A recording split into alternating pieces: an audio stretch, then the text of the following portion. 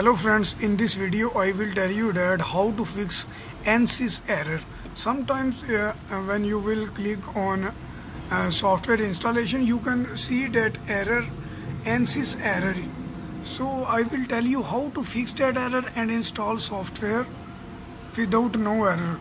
So the first step you need to do that you have to go to command prompt. So for command prompt you can go to click window R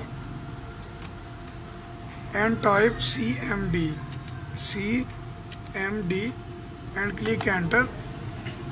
You will see that command prompt is open. The next step you need to do that you have to open that software which you want to install. So now I will click that software. You can clearly see that I am facing that Nsis error. So now you have to click OK and drag that software on command prompt and drop here. And the next step you need to do that you just have to use /bar. So I will click /bar. So here is my /bar. So click space and then /bar and type NRC. So now I will type capital NRC. I will turn on caps lock and type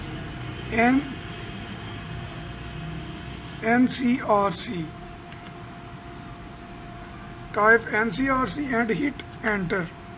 You can clearly see that software is going to install. I did not face any kind of error. So now I will click OK and you will click software without no error.